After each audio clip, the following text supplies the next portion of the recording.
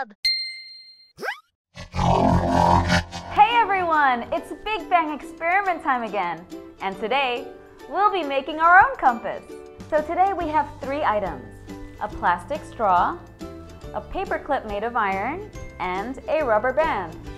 So we'll see which of these items can be magnetized and become a compass. First, we'll cut out 3 circles from our foam board. Now, since we're using scissors, make sure you have an adult around to help you. I'm going to use a cup and trace around it. Here you go. Circle 2.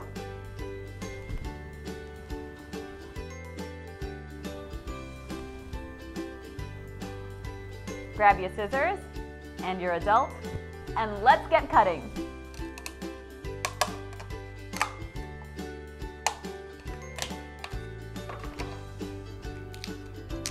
Alright, now don't worry if your foam board kind of bends and cracks a little, that's okay. So now we have our 3 circles in front of us, so go ahead and stick each item to your circle.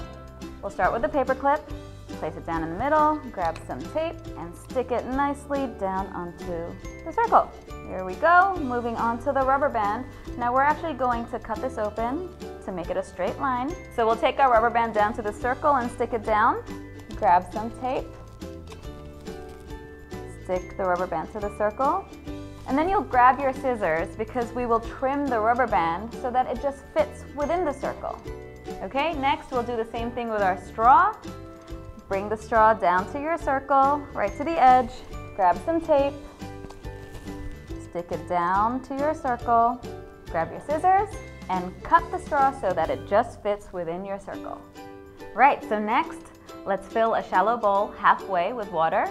That looks pretty good to me. Oh, these 3 items actually kind of look like compasses, don't they? But which ones will actually work like a compass? So first, let's magnetize the rubber band with our magnet, rubbing it in one direction. So let's rub this for 30 seconds. Next, we're going to place the rubber band into the water, observe your compass, and let's see if it turns and acts like a compass and faces north. It doesn't seem to be turning around. It's still facing in a different direction to the compass.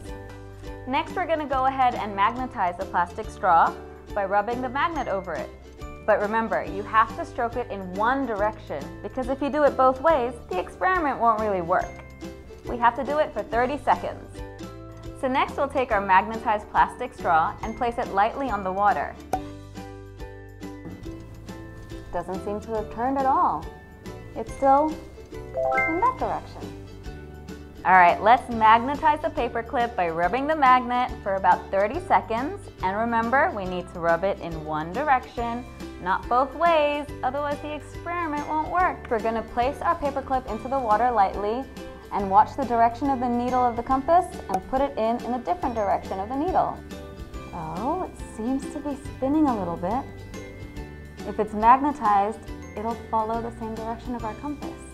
And it stopped right there, in the same direction of our compass. Wow!